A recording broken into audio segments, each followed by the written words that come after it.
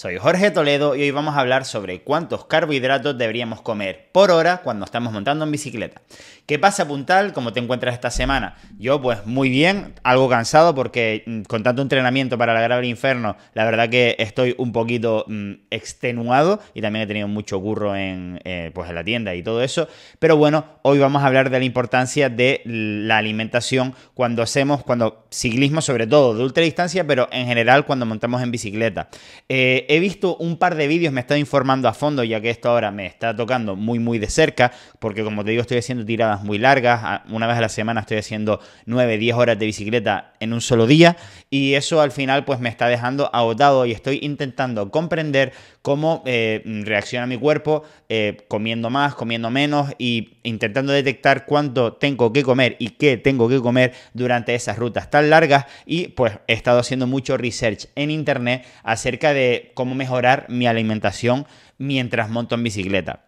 Como bien sabemos muchos ciclistas, se decía que normalmente hay que intentar comer 90 gramos de carbohidratos por hora cuando estamos montando en bicicleta o haciendo cualquier deporte de larga distancia, ya que poco a poco vamos a ir agotando nuestras reservas de glucógeno y al final vamos a ir decayendo en nuestro rendimiento e incluso podemos llegar a lesionarnos o prácticamente sufrir alguna pájara de esta que tan famosas son. Entonces, al final, lo primero que te das cuenta es que cuando dices, no, es que tengo que comer cada media hora, claro, eso es como un poquito vago el decir, no, pues voy a comer cada media hora, ¿el qué? O sea, ¿qué va a ser? Una barrita de supermercado que contiene 15 gramos de carbohidratos, por lo tanto vas a estar comiendo 30 gramos de carbohidratos por hora cuando se recomienda comer 90 para no empezar a fatigarte, o te vas a comer geles, o vas a comer fruta, o te vas a comer un bocadillo o comida de la abuela en un restaurante. Entonces, cuando empezamos a ser un poquito más conscientes de lo que realmente necesitamos para no tener fatiga y no cansarnos prematuramente, pues te das cuenta de que te tienes que centrar mucho en este asunto. Como te digo, uno de los errores que estaba cometiendo pues era consumir simplemente barritas de supermercado durante los entrenamientos.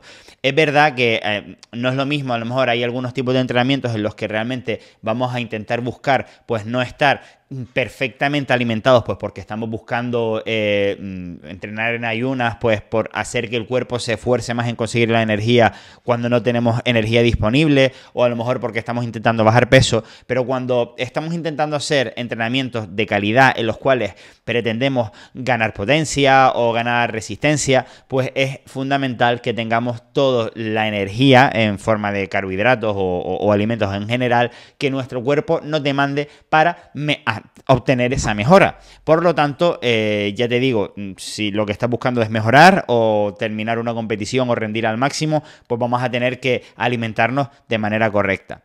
En uno de los vídeos que estuve viendo en internet del canal GCN en inglés, era muy interesante porque un científico, la realidad es que es un científico, un médico, que era el encargado, si no me equivoco, del equipo Bora, de hacer estudios de alimentación para este equipo de ciclismo profesional, pues hizo una serie de estudios, en particular en Eslovenia, en el que intervenían ciclistas de élite y veían cómo podían alimentarse mejor.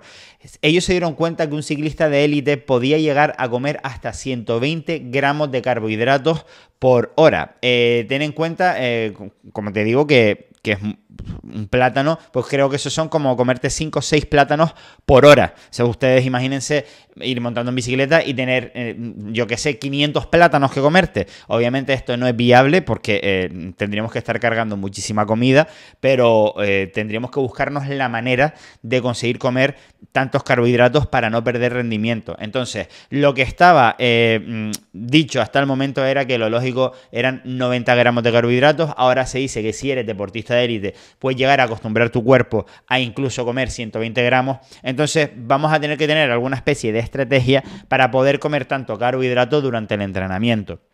Y él, por ejemplo, lo que recomendaba era utilizar una mezcla de bebidas de estas que contienen carbohidratos. A lo mejor se suele decir que en un botellín de 600 mililitros, si te tomas como maltodestrina o Vitargo o bebidas de este estilo con carbohidratos, pues puedes consumir unos 50 gramos de carbohidratos en esta bebida por hora. Es decir, te tomas un botellín, ya te has tomado 50 gramos y después a lo mejor te puedes tomar una barrita de estas de unos 40 gramos de carbohidratos, que las hay de muchas marcas. Entonces ya, si nos tomamos una barrita cada media hora y esta bebida de 50 gramos, pues más o menos tendríamos unos 110 gramos de carbohidratos por hora, ¿vale?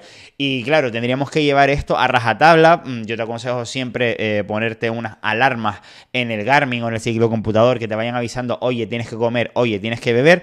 Y también a mí lo que me suele pasar, lo de la comida, no tengo ningún problema porque al final me pongo el número de barritas adecuadas, insisto, de calidad, que tengan el número de carbohidratos que a mí me interesa consumir, y pues me pongo la alarma y me la voy comiendo y ya está. Y simplemente es fácil de contar, pero claro, cuando tienes un botellín, pues se te echa un poco el tiempo encima y a lo mejor de repente han pasado 40 minutos y apenas has bebido del botellín de los carbohidratos. Entonces tienes que llevarlo un poquito más a ojo. Es bueno a lo mejor si tienes un botellín pues transparente para que tú veas por dónde vas bebiendo. Y obviamente si es un entrenamiento largo y ya si es una tirada de ultradistancia, ni te digo, pues vas a tener que llevar más polvitos de estos para meter dentro del botellín cada X. Bueno, si vas a tener que tomarte una a la hora, pues cada hora vas a tener que llenar un botellín nuevo, si es que esto es posible dentro de la ruta que vas a hacer. Obviamente los profesionales pues le van cambiando los botellines y le van dando las barritas energéticas o los geles que necesiten durante la ruta. Pero esto creo que en general en los deportistas amateurs como nosotros es más complicado. Entonces vas a tener que hacer una especie de estrategia de alimentación, pues llevando la alimentación en el bolsito delantero en el manillar o en una mochila si es que estás haciendo enduro o lo que sea.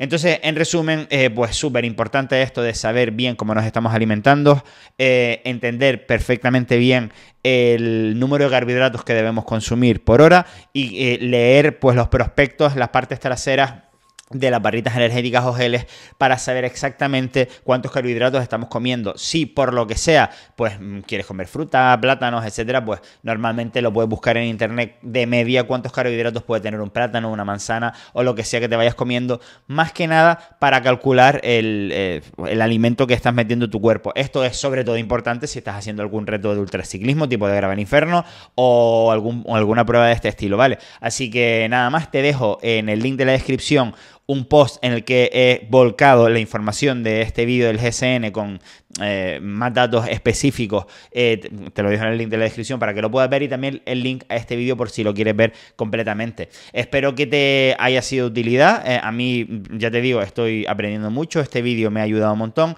y el hacer research online pues también me ha ayudado un montón. Y también al final, en resumen, es que me voy a tener que gastar una pasta en barritas, geles y carbohidratos en polvo, etcétera, que no está escrito, pero bueno, es lo que hay. Y así pues cuando terminamos un entrenamiento de estos de larga distancia, pues no acabamos agotados y podemos seguir los entrenamientos los días siguientes, etcétera. Así que nada más, puntal. Espero que te haya gustado. Suscríbete, dale a like y compártelo con quien le pueda interesar. Hasta la próxima.